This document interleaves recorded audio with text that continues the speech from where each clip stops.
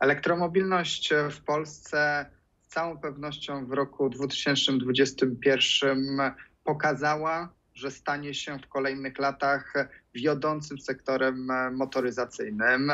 Zbliżamy się do poziomu rejestracji 4% i oczywiście możemy uznać, że jest to mało, ale gdy porównamy się z latami ubiegłymi, to widzimy, że to są wzrosty imponujące. Oczywiście cały czas skala tego rynku jest daleka od naszych oczekiwań.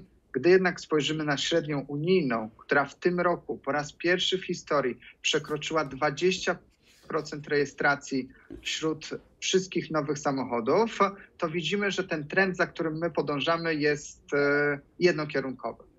My, gdy podsumowujemy rok 2021 w Polsce, to oczywiście z jednej strony patrzymy na liczby i łącznie samochodów typu BEV i PHEV mamy ponad 36 tysięcy jeżdżących po naszych drogach, ale co jest chyba jeszcze bardziej istotne, to jak wygląda dynamika. I proszę sobie wyobrazić, że listopad 2021 roku był rekordowym miesiącem w historii polskiej elektromobilności. Tylko w tym jednym miesiącu zarejestrowano tyle samochodów elektrycznych, co przez cały 2018 rok. Zatem to pokazuje, jak szybko zmienia się ta branża.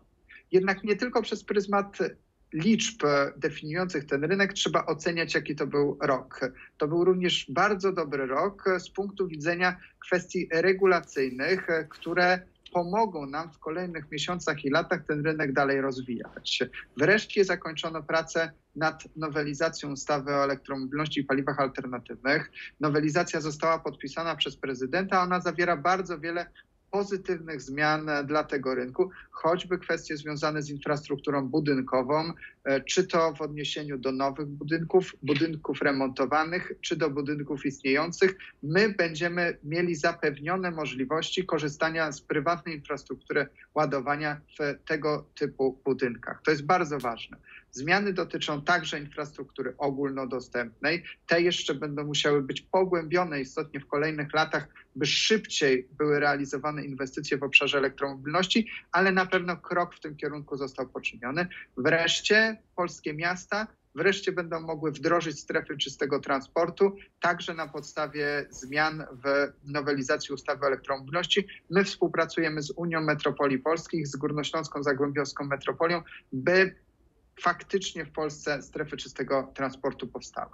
Co również bardzo istotne, oprócz samej ustawy weszły w życie także inne akty prawne, jak choćby akt prawny, rozporządzenie, które od 2 grudnia obowiązuje i sprawia, że ten znak za moimi plecami jest już znakiem oficjalnym i on będzie informował o wszystkich stacjach ogólnodostępnych, które w Polsce będą funkcjonowały. To bardzo ważne z punktu widzenia popularyzacji zeroemisyjnego transportu, jak także jest to informacja dla nas, kierowców samochodów elektrycznych, gdzie my możemy się naładować. I wreszcie na samym końcu 2 bardzo ważne programy Narodowego Funduszu Ochrony Środowiska i Gospodarki Wodnej zostały uruchomione, bądź zostało ich uruchomienie zapowiedziane. Po pierwsze pojazdy, wreszcie efektywny system wsparcia, który ma szansę przełożyć się na zwiększenie dynamiki na tym rynku. Po drugie, system wsparcia dla infrastruktury.